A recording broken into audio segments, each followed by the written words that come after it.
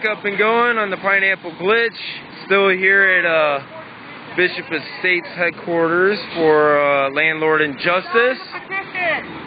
And we got Bishop Estates that's in control of money that was left to the Hawaiians to be able to utilize for living, cost of living, many of things. And what they're basically doing is creating a slumlord type of attitude by allowing, like this particular family here, 4 floods that devastated their home and destroyed their home with four different floods. So they spent hundreds of thousands of dollars to rebuild and get everything done. And in response, Bishop Estates said, we're going to evict you.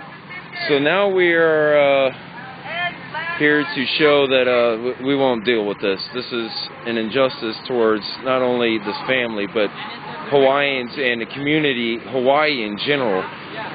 You know, corporate greed is what has started all this, and we're not going to tolerate it here at Occupy Honolulu. This will be the third, part 3, I guess you would say, of filming this particular area as this action has been going on. If you guys want to go farther back into the past 2 recordings, and you'll see some really interesting interviews that'll bring you up to par on exactly what's been going on out here. So stay tuned, and I'll see if I can get some more interviews and show you. As you can see, Hawaii's definitely liking what this is about. They fully understand, and they're tired of it. People are tired of it.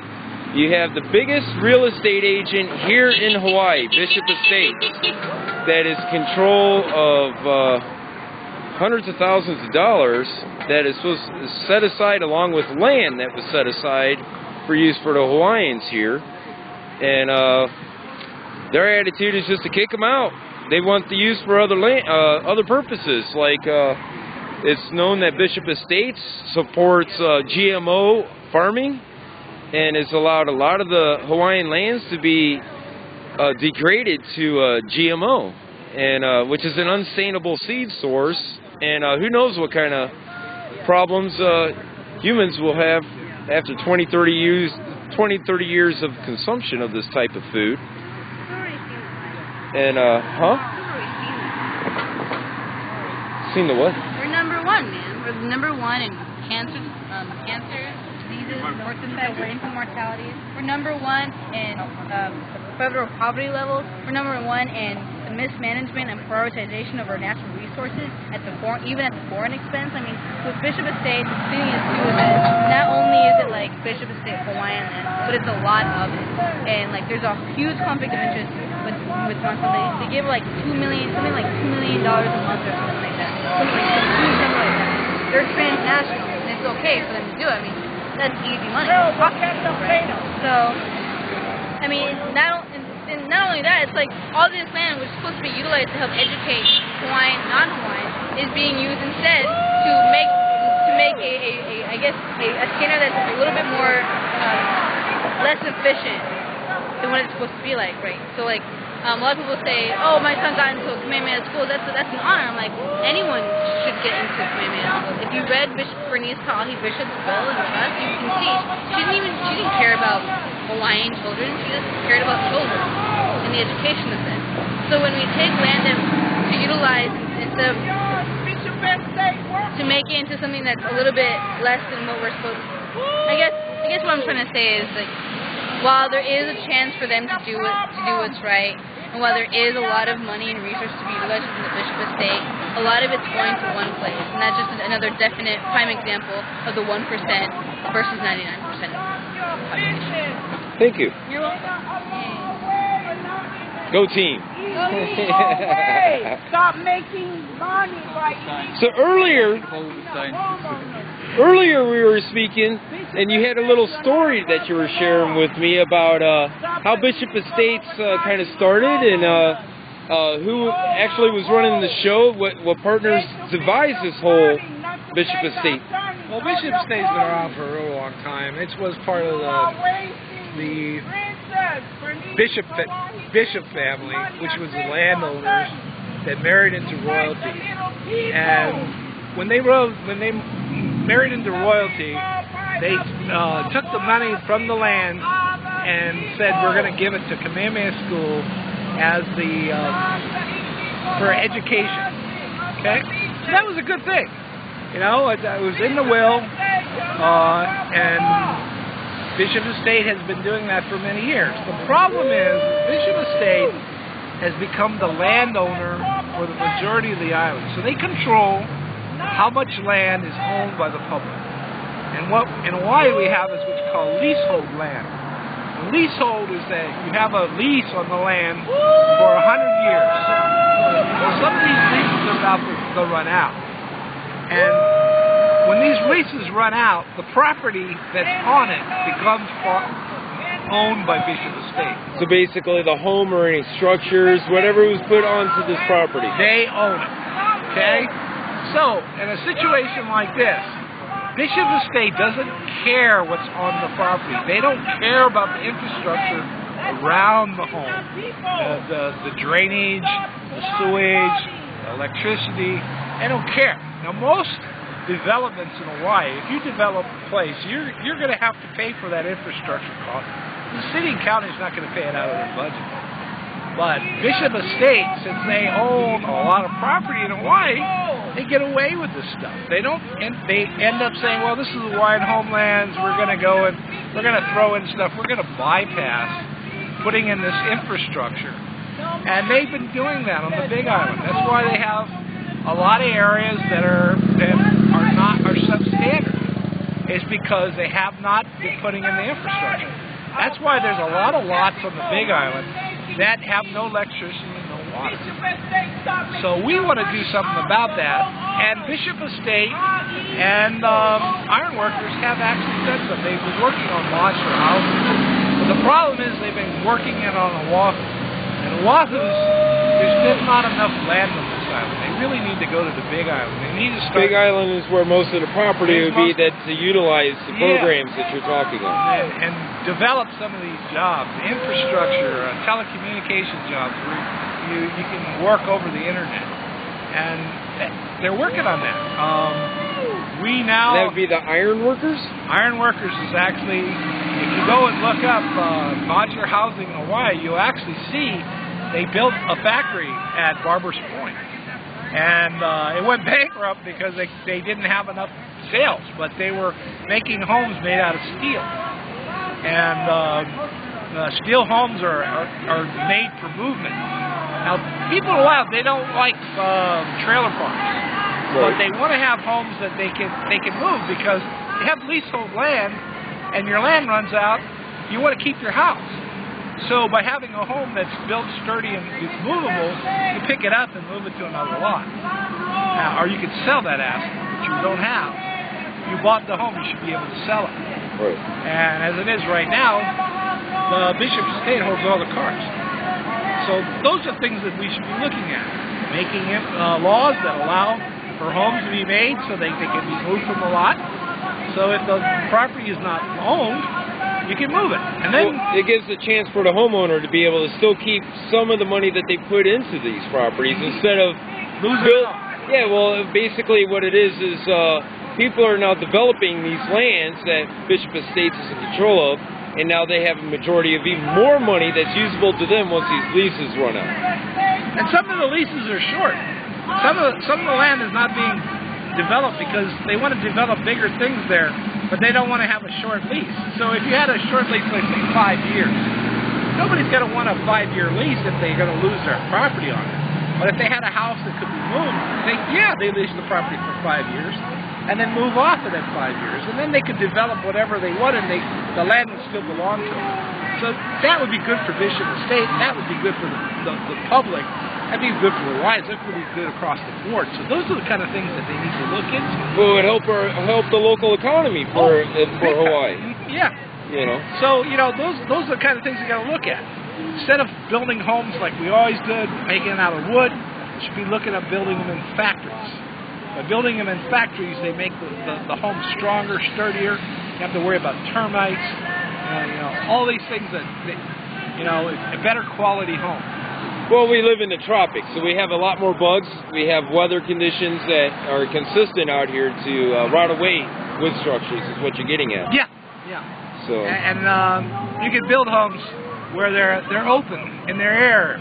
I went and visited a home that was built from a shipping container in Waimanalo, and the roof of it was made from canvas, and it was solar panel canvas, and they had it made so that it looked like the inside looked like a regular home with nice wood paneling and everything, and it was off the ground, and it had a system where even if you were in the desert, it would make water from the electricity, just like a air conditioning system that sucks the water out of the air, and it would actually provide water even when you didn't have water. So now you're talking about sustainability for these same homes. Yes, for these same owners. So those are the kind of things we need to be looking at. We need to make homes that are not necessarily right for the mainland, but they're right for Hawaii. Well, yeah, if we create another infrastructure that allows the money that's being spent on these properties and Bishop Estates money at the same time that's allotted for Hawaiians and other people, it'll actually stretch in the long run the usability of what Bishop Estates is trying to perform. Right. And right now it's just become a slumlord attitude of, well, don't do anything, let them do what they want, and when if they don't agree with it, we kick them out, or we'll keep them there until the lease is over, and then we give it to Monsanto or some other entity, so they keep making their corporate money instead of trying to help individuals. And for the longest time, we had Hawaiians for many, many years that didn't have homeland. They didn't have a place to live. And, it was like, hey, we can develop that. If they really wanted to help the public, we should be developing homes where they can use the infrastructure doesn't have to be paid for the city and county, and then it's built into the home. Good. Cool. Thank you very much. Enough is enough. You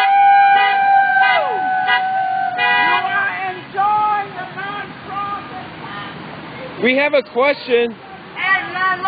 We have a question for you. What's up? We were told that you are making this up. That I'm making this That up? you're making all that up. What's your answer to that? About making all this up?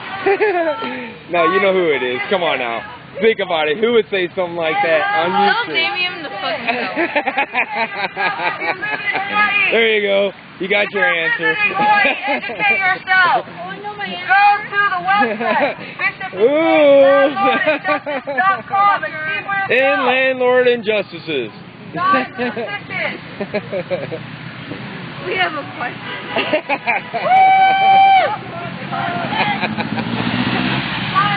You know it was cool. Damien, come on.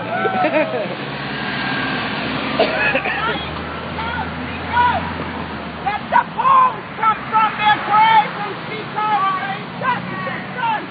Speak out, alright? Speak out. Speak out. The corporation. They are holding all of the people of Hawaii hostage. They hold. Okay, let's see if we can interview a couple. And landlord and justice. Hello, it's me again. So, Hello. we were brought to the conclusion down there that another individual said that there was other means of how Bishop Estates can utilize their money that benefit people as a whole. He was talking about sustainability and other types of structures. And stuff like that. What is your feeling on how Bishop Estates should be utilizing their money for the people better? I love it, just like that. Using it to help the community, to get Hawaiian money to circulate in Hawaii, not to use it for your own pay, for your own employers, hiring outside attorneys to do your dirty work. Things like that we can avoid, and it's just wasteful and useless. Instead, you invest it in something that will help the Hawaiian people. Not just the tourism coming here or the businesses thriving, but the small businesses, the Hawaiian people, and things like that. There's so many ways besides the ways, the obvious ways. Well, Bishop Estates is looking at it as in a corporate way that they want to keep themselves sustainable. Right. So they're trying to save every little buck there is, right? And what we're seeing with your particular family is it seems like there's an objective of other means for your property, you know, and by them kicking you out, they're obviously thinking it's more profitable to throw you guys out instead of fixing the issues than making it more sustainable for you, which would be more sustainable for the next family or the next, Right, how you know, other means. To them, it's just another lot, you know? We've seen it before. We've lived there for 6 years, and they've broken down houses, build it up again, and have new buyers and sellers in. And they do it all the time.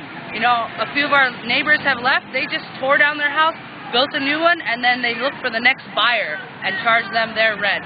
They don't see it as families coming in, you know? They see it as another lot and another paycheck. Yeah, and this is money that was all devised to be utilized by the Hawaiians, you know, and by people to make the economy and the community more perform better, to live better, you know, to live more in harmony with the things that's going on these islands. Right. You know? I think we just need to have a balance. Hawaii is, you know, now we have integrated the corporate world and the native Hawaiians, so we have to have a balance. You know, it can't be who came here first, who has the most money and power. Everyone has to compromise, because as our state is the aloha state, you know, we work together, everyone's like a family. And that includes the businesses. We just need to find a compromise and be fair to everyone below you. Yeah, a compromise that people can live with now while we're trying to work out all these issues. Right. So we're not throwing people on the street and hurting families, hurting our economy, you know, and just abiding by corporate greed. Right. Okay. Well, thank you very much for your time. Yep.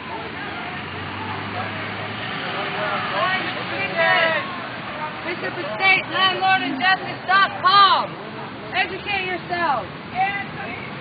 Sign the What's up, Michael? Bishop Estate, landlordandjustice.com. Hawaiian and non-Hawaiian alike. Speak up. So it's been about an hour since you were last on.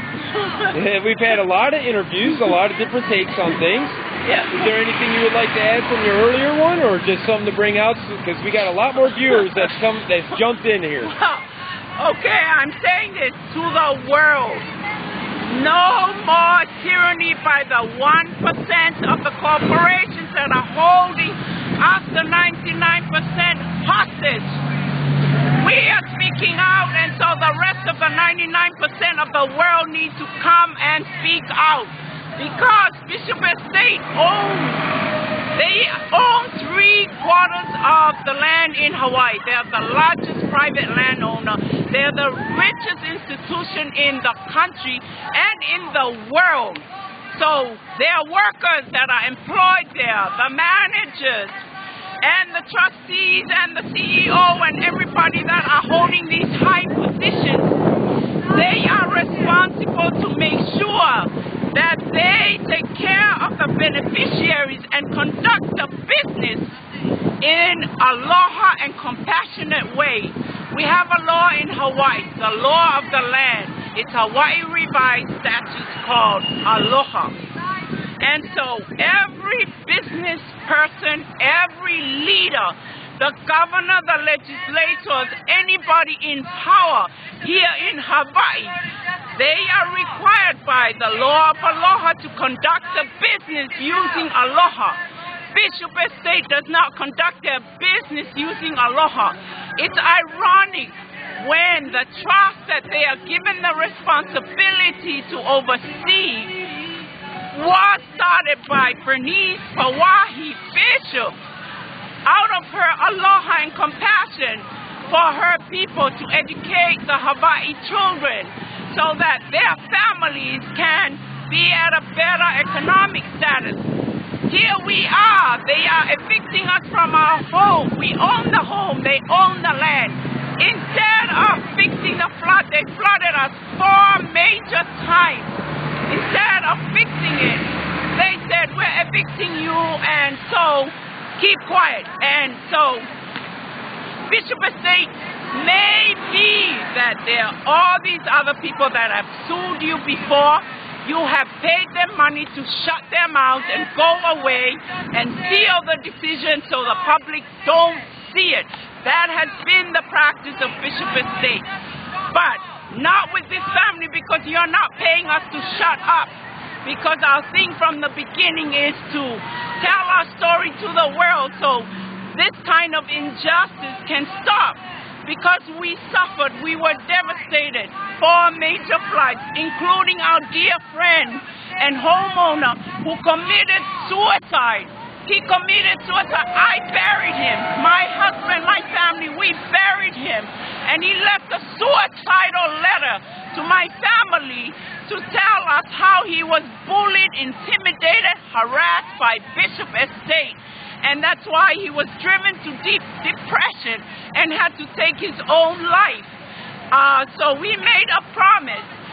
Because we're cultural, spiritual people, we're Christians, we made a promise to him that we will make sure out of our moral and ethical responsibility that we will make sure we tell the world his story and our story so that the injustice by Bishop Estate will end.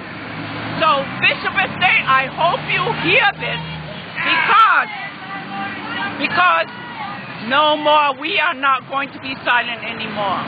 So conduct the business in aloha and compassion, and conduct the business where you don't evict people, where you don't raise the lease amount illegally, where you withhold the consent unreasonably, and a lot of other injustices that you have committed to our family and other families before us. So now we're taking our case to the people because we know your attorneys have already told us in court that you have all the money in the world to drag out the case for years, and we will lose, and that you will bankrupt our attorneys.